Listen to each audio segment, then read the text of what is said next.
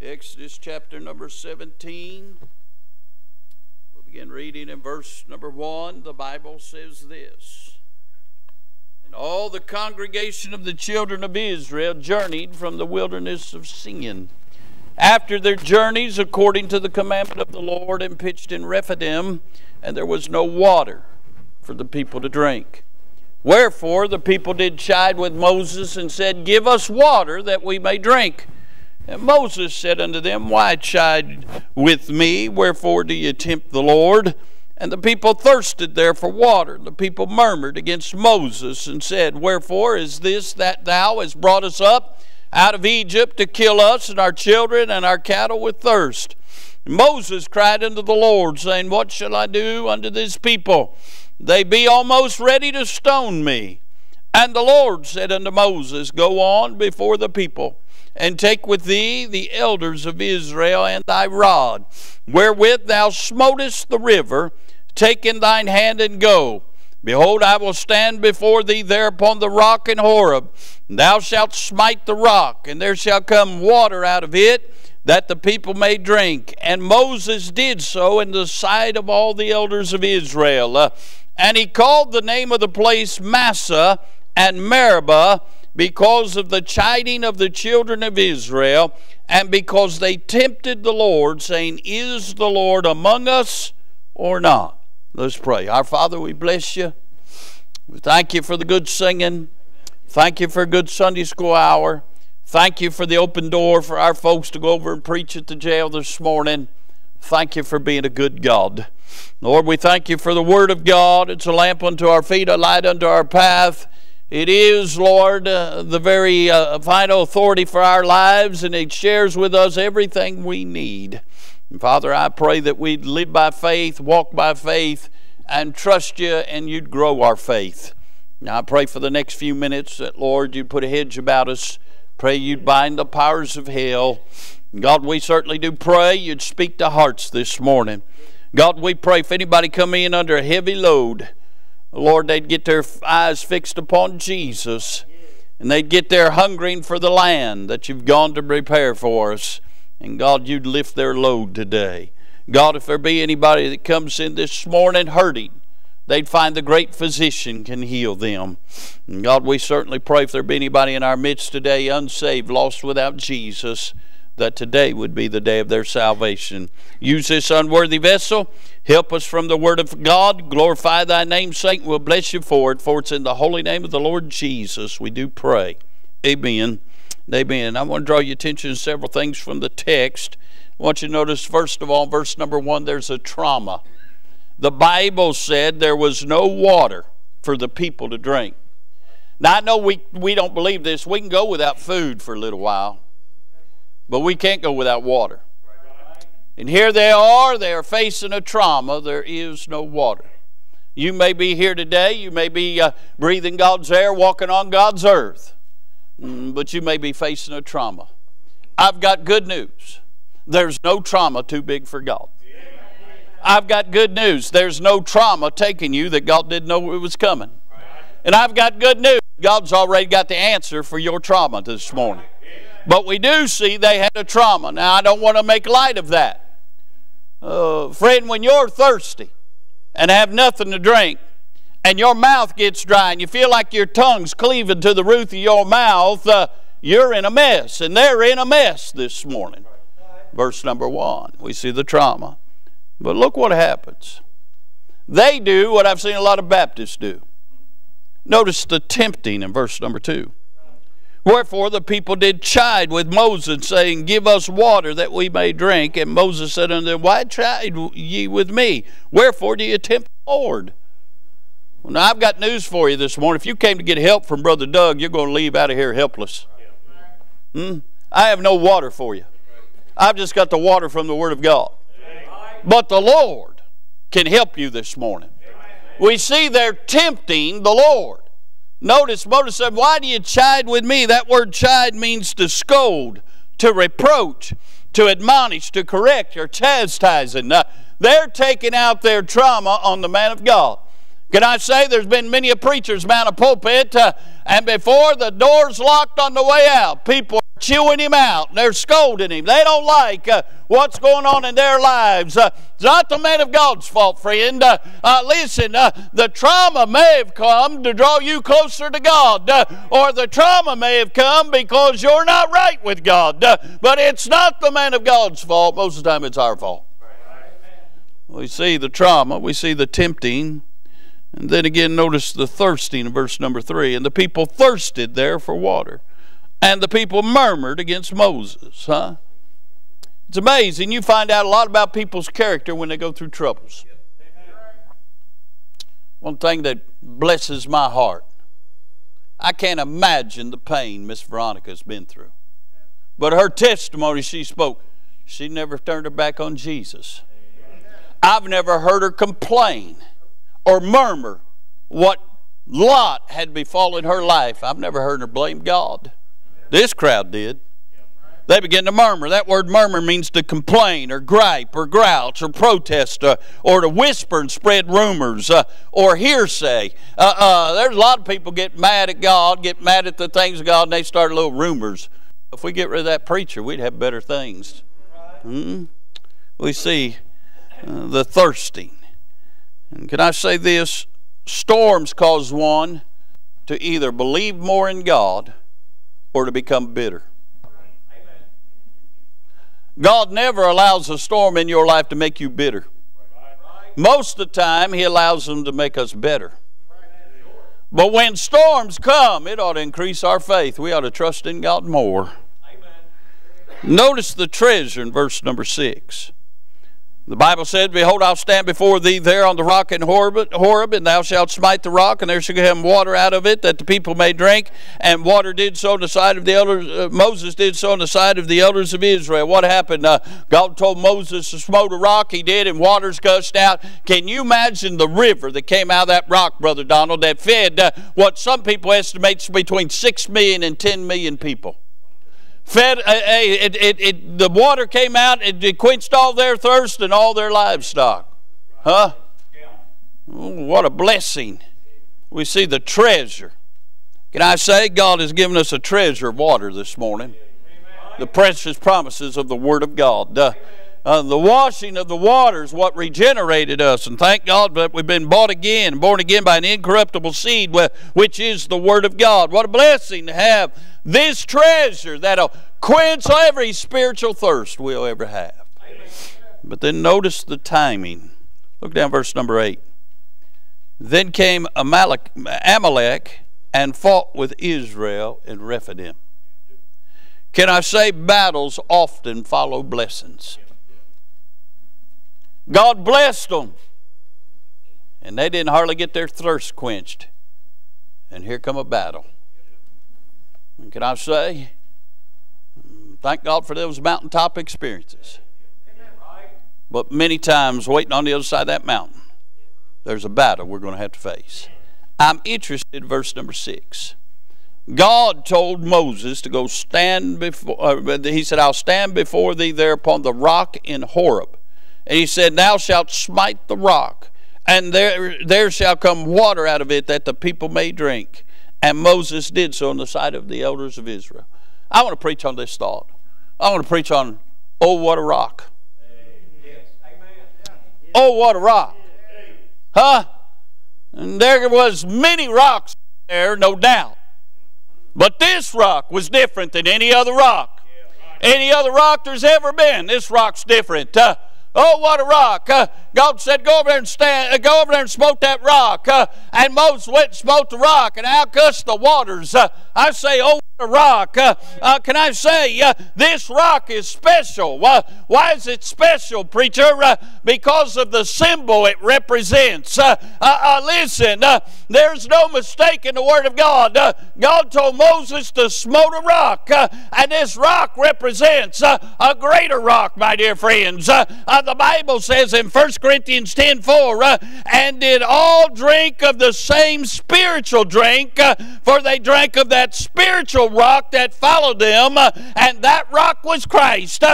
We realize this rock is a picture of the Rock of Ages, of the Lord Jesus Christ. And anybody that's going to heaven has had to drink from that spiritual drink, that spiritual water that came from the rock of the Lord Jesus Christ. What a blessing. Isaiah 53 says, surely he hath borne our griefs and carried our sorrows, yet did we esteem him stricken. That rock got struck.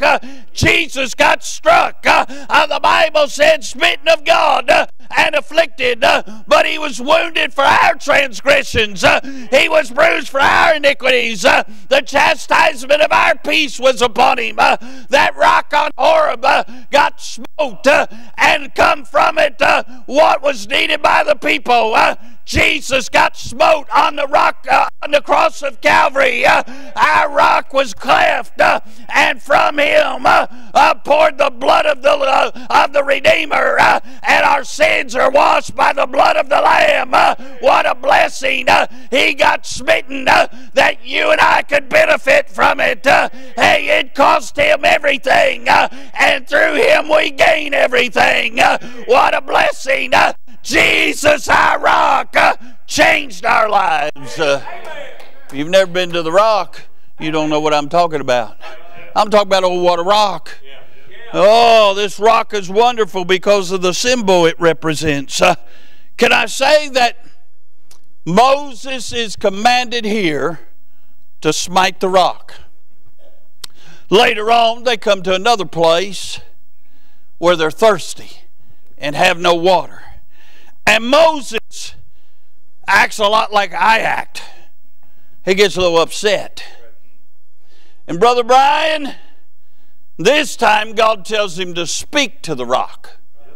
But he's so upset with them murmuring and backstabbing and complaining and griping. I mean, God delivered them out of Egypt. God parted the Red Sea. God made the bitter waters of Mara sweet. God has already sent them water from the rock. God rains down manna from heaven. God sends quail in so they can have meat to eat. I mean, God has met every need. God has conquered every foe. God has been for them, and yet again they're murmuring and complaining. It sounds like us, doesn't it? I mean, how many times has God blessed us? I mean, he saved us, forgave us all our sins, made us citizens of heaven. Hey, he not only saved us, he blessed us and done great things for us. But yet, if we're not careful, we'll start complaining. God tells him to speak to the rock, but Moses in his anger smites the rock again. Now, despite Moses' disobedience, God still allowed water to come through, and he helped his people. But it cost Moses, he never got to see the promised land because he disobeyed God. Now hear me, Jesus was smote on Calvary. We're never to smite the rock again. We're just to speak to the rock. Are you listening? And we can call on him in prayer anytime we want to, friend. We can speak to our rock. What a blessing. 1 Samuel chapter 2 and verse number 2 says, there is none holy as the Lord, for there is none beside thee, neither is there any rock like our God. Oh, what a rock, because of the symbol it represents. Can I say this? Oh, what a rock, because of the salvation it secures. These people were saved from their trauma. They'd have died of thirst. They were saved because of that rock.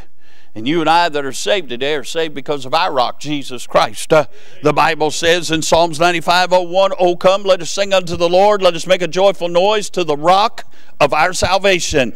Romans 1:16, Paul says, "For I am not ashamed of the gospel of Christ, for it is the power of God unto salvation to everyone that believeth, to the Jew first, and also to the Greek."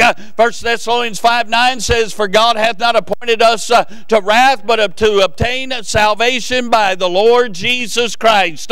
Acts 4:12 says, "Neither is there salvation in any other, for there's none other name under heaven given among men whereby we must be saved." I'm here to tell you, if you're going to heaven, it's because you've been saved by the blood of the Lamb. You put your faith in the Lord Jesus Christ. God smote him to save us, and you can be saved today. Our rock is wonderful because of the salvation it secures. I'm glad I got born again one day. Been 50 years ago, and I've never been sorry that I got saved. Now, I've been sorry, but I've never been sorry because that I've got saved. Huh? I'm thankful for our rock. What a rock!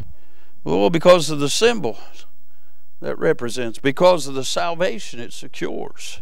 I said, oh, what a rock, because of the strength it provides. Psalms 18:2, this is Miss Brandy's verse.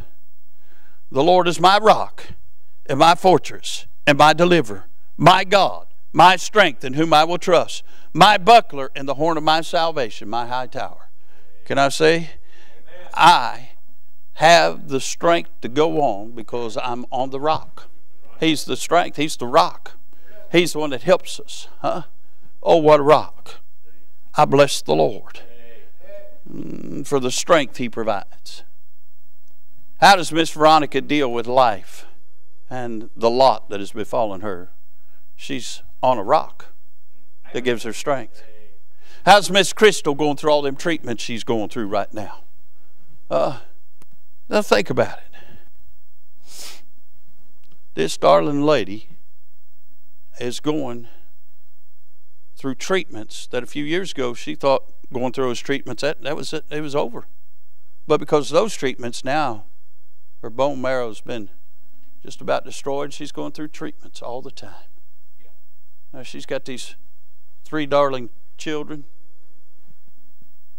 and then she's got the baby. Can you imagine being a mama with a 1-year-old and a mama of 3 teenagers? And sit around and think about, I'm going through these treatments, and if these treatments don't work, it'll turn out bad.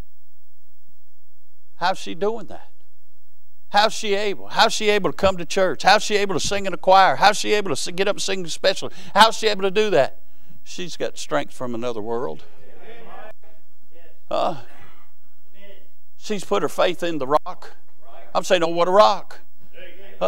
Her confidence isn't in the doctors. Her confidence isn't in science. Her confidence is in the great physician who gave doctors the wisdom, gave the science available, and knows that God is well able to help her through all this. She's not a fool. She's not sitting around saying, well, I'm not going to take any treatments. I'm going to trust God. Well, you're going to die. God winks at our ignorance.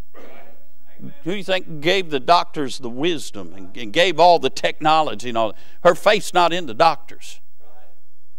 Her faith's in the one that gave the doctors what they need to help her. She draws strength from the rock. I'm glad He provides strength. Strength that people didn't know they had. You know, Brother Ron, I think sometimes He allows us to go through things so He can show us how strong we are in Him. Because how many have ever heard this? I'm not worthy of the Lord. I don't deserve the Lord. I'm nothing without the Lord. Well, sometimes the Lord just shows you how much He has done for you. And shows you you are able to do things by His grace. I never in my life ever heard they take a kneecap out of somebody. But they did. And you know what? You haven't missed many church services over it. You certainly haven't missed any meals over it. I mean, God's been good to you. And where'd you get that strength? From Him. I'm glad for the strength our rock provides. You know why this world's going crazy? They don't know our rock. Heaven help you if you're putting faith in politicians, or if you're putting faith in somebody running a company or something. I'm telling you, this world's going chaotic. The psalmist said, when the foundations of the earth are out of course, we're there. Can I say this? My strength doesn't come from this world. It comes from my rock. Oh, what a rock for the strength He provides. Oh, what a rock, but for the stand He requires. Isaiah said this in Isaiah 28:16, therefore thus saith the Lord God, behold, I lay in Zion for a foundation, a stone, a tried stone, a precious cornerstone, a sure foundation. He that believeth shall not make haste. Ephesians 2:20 says, and are built upon the foundation of the apostles and prophets, Jesus Christ himself being the chief cornerstone. 1 Peter 2 says, verse 6, wherefore also is contained in the scripture, behold, I lay in Zion a chief cornerstone, elect, precious, and he that believeth on him shall not be confounded. Unto you therefore which believe he is precious.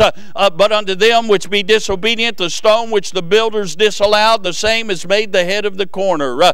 Can I say, because of our great rock, he requires us to make a stand. Amen. We're to stand on the foundation that he's laid. He said, the Lord Jesus said in Matthew 7:24, therefore whosoever heareth these sayings of mine and doeth them, I will liken him unto a wise man which built his house upon a rock. And the rain descended, floods came, and the winds blew and beat upon that house, and it fell not, for it was founded upon a rock. You know why we still got a church preaching the Word of God in 2024? Because of the foundation. It was built upon the rock. Oh, the church has faced the winds. It's faced floods. It's faced all kinds of storms. But we're still sailing, friend, because we got the right foundation. Our foundation's not on a man-made religion. Our foundation isn't on a statue or an idol of a fat man with no clothes on. Our foundation isn't in religion. Our foundation is the rock, the Lord Jesus Christ. And his church has been built upon the rock. And the gates of hell shall not prevail against it. We got a foundation to stand on. Can I say we got fundamentals to stand on? I do not apologize for what we believe. We're an old-fashioned, independent, fundamental, Bible-believing church. When I say Bible-believing, I'm talking about the one that God penned down for English-speaking people, the King James Bible. Hey, I do not make apologies for the foundation that we believe in the local church. The Lord Jesus died for the church. He loved it and died for it, gave himself for it. Can I say I'm for the local, visible, autonomous church. I'm for a church that glorifies the Lord Jesus Christ as our head. We do not have a corporate head. We do not have a figurehead. We do not have a board that we answer to. Hey, the Lord Jesus is the head of the church, and we have been fitly framed together. What a blessing to be a part of his local church. I do not apologize. I do not apologize for the fundamental we stand on. We're saved by grace through faith in the Lord Jesus Christ, not of works, lest any man should boast. Baptism won't save you. Church membership won't save you. Doing works and giving money won't save you. But Jesus will save you. Hey, I'm not ashamed of the security of the believer. I believe once somebody's in Christ, they never get out. They're sealed by the Holy Spirit of promise. Hey, I'm not apologetic for the fact that we've got some standards that we go by. And our standards are based on the Bible.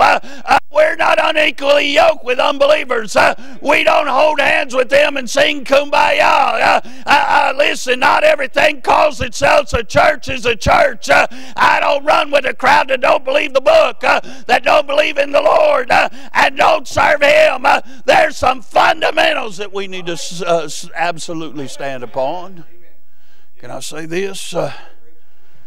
We're to stand on the foundation, we're to stand on the fundamentals, and we're to stand on the faith.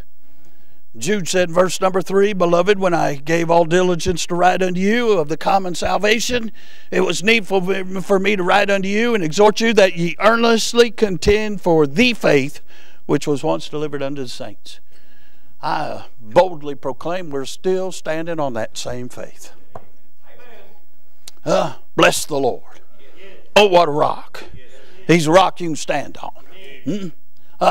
Psalmist said, the Lord reached down and picked him up out of the miry clay and set him on a rock. Established his goings. Put song of praise in his lips. I'm glad when I got saved by the Lord Jesus Christ, and my life has been built upon a rock. And his name is Jesus. Oh, what a rock. Can I say, oh, what a rock, because of the security it ensures. Exodus 33:22, Moses desired to see the Lord, and this is what the Lord said. And it shall come to pass, while my glory passes by, that I will put thee in the cleft of the rock, and I will cover thee with my hand while I pass by. Moses wanted to see the Lord. The Lord said, no man can see me and live. He said, but what I'm going to do, I'm going to put you in a cleft of the rock. I'm going to cover it with my hand. And I'm going to walk by, and when I walk by, I'm going to lower my hand, and you can see my glory. See, when you seek His face, He'll show you His glory. You know why a lot of you haven't seen His glory? You're too busy seeking His hand. What He can do for you. You're not seeking Him. You seek Him, you'll see His glory. Huh? I'm glad for the security our rock affords us. He put Him in the cleft of the rock. Jesus was cleft on Calvary. Can I say? They thrust a spear in His side, and out came water and blood. And can I say? The Lord Jesus became our rock, and the Lord puts us in the rock and puts His hand over it. Hey, Big Doug, He puts us in that cleft in the side up near the heart of God. You say, where are we today? We're seated in heavenly places. You left out the rest of it. In Christ Jesus. I'm in Him. He's in me through the Holy Spirit. I'm glad His hand over me. Hey, He said He put me in His hand, and His hand's in the Father's hand, and no man can pluck me out of the Father's hand. What a blessing for the security that we have. You realize Jesus would have to be knocked off the throne and cut open wide for us to lose all He's done for us. And I got good news. He's alive forevermore. No one's going to kick Him off the throne. He has the keys to death and hell. Oh, what a Savior. As long as my high priest is alive, I have refuge, and He's never going to die anymore. And I'll just rejoice and that I'm in Him today. I say, oh, what a rock. And I'll say this, and this is where the whole message came from. I was in Virginia Tuesday. It's a crazy thing. I preached for Brother J.D. Monday and Tuesday. I started the meeting. Then I ended up down at Shelby and preached on Friday and helped close the meeting. Brother Sidney Weaver started the meeting in Shelby on Monday, and on Friday he was in Virginia closing the meeting. Isn't that crazy? We had switched places. But when I was in Virginia on Tuesday, I'm just reading the Bible. I come across Exodus 17, and I saw something I really never saw before. I mean, I'd read it, but I never saw it. Some of you will get that. I want you to look again in verse number 6. Oh, what a rock because of the sanction it received. Look at verse number 6.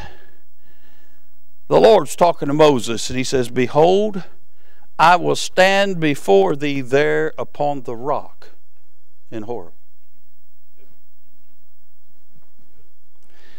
The Lord just didn't tell Moses, smite the rock.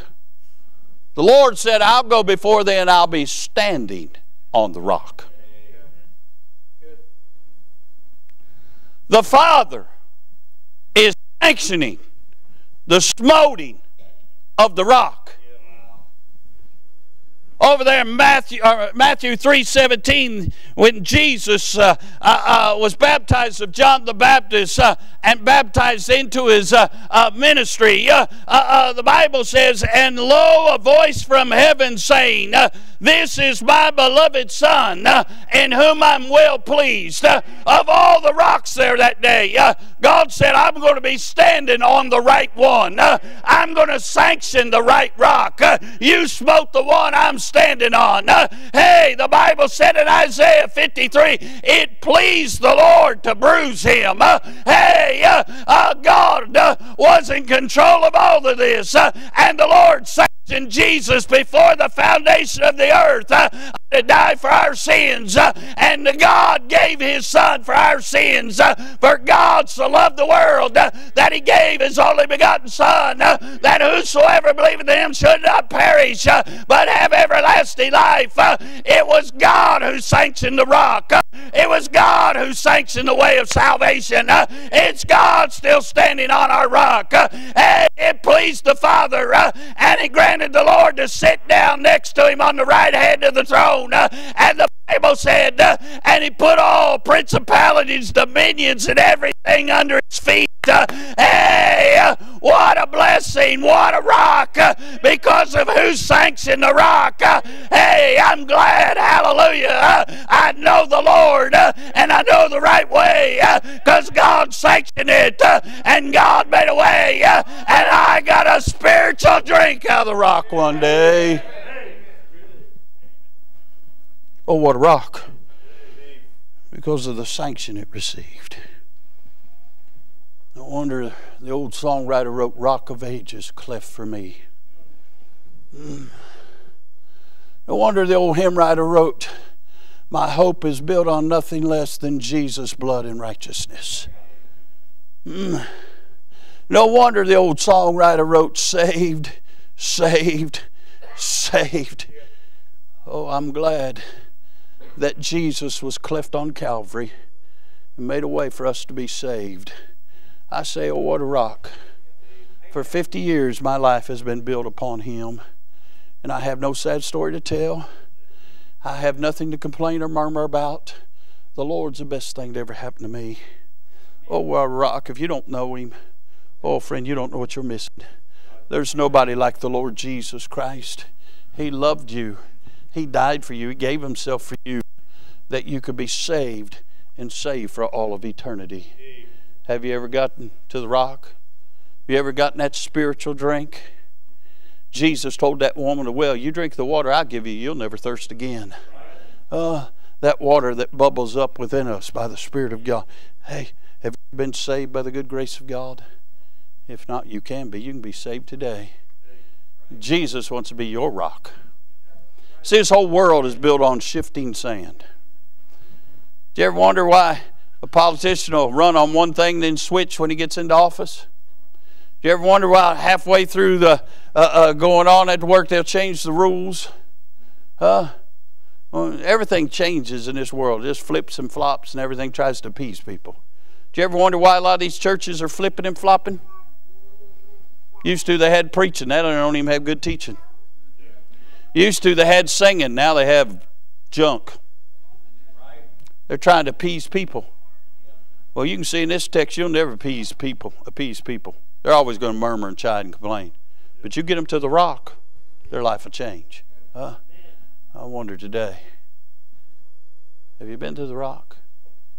If you've never been saved, in a moment we're going to have an invitation. We invite you to come, believe on the Lord Jesus Christ, and thou shalt be saved. You can be saved today. If you're here today and you're saved, when's the last time you appreciated your rock? You know, your home has been through some storms, but you're still sailing. Why? Because you're built on a rock. Your livelihood's been through some storms, but you're still sailing because you're on the rock. You've faced a lot of hardships and heartaches in this whole world. Job said, man's days are few and full of trouble, but when you're on the rock, hey, the winds blow, but they don't blow you off the rock. When's the last time you thanked the Lord for being your rock? Being the one you can count on, the one you can trust in. In wee hours of the night, when everybody's in bed and you have nobody to talk to, you can call on the Lord, and He's there to be a present help in time of need. He'll help you. He'll sustain you. He'll strengthen you. When's the last time you told Him, thank you for being my rock? I shudder to think what my life would be without you. When's the last time you appreciate, oh, what a rock. I'm glad He's my rock. If He's not your rock, He can be today. We're going to invite you to come. You say, preacher, I don't know how to be saved. You just let us know. We'll get somebody to take the Bible and show you how to be saved. You can be saved. It's easy to be saved. You just need to realize you need to be saved. If you've never gotten a spiritual drink from the Lord, you can today. If you have, and you're thirsty, why don't you come get another drink? The Lord will help you. Let's all stand this morning. Brother Clint, come get a song of invitation. They're picking out a song. Folks have already started coming. If you're here today and not saved, we invite you to come. Take a drink, a spiritual drink that'll change your life. While they're picking out a song, let's have a word of prayer. Father, we sure do bless you. Thank you for being our rock. Thank you for being so good to us. Lord, in a crowd this size, I don't know anybody's heart, but there may be somebody here that doesn't know you. Lord, I pray the sweet Holy Spirit of God through cords of love will draw them. Lord, they'll come put their faith in the Lord Jesus Christ. Lord, I pray for your children. Some of them may have come in today just beat up by the world, just needed a drink. I pray you'd give them a drink. Lord, there may be some here today, Lord, they've gotten used to the rock, and they don't appreciate it like they used to. I pray, oh God, I pray that you'd refocus their sights on what a blessing it is to have you as our rock. Bless now in this invitation. We'll push you forward in Jesus' name. Amen. Do you struggle to find good Bible-based resources to supplement your personal devotions? If so, head on over to ibcflorence.com today and click on Bookstore, where we have a ton of resources. And as always, thanks for listening.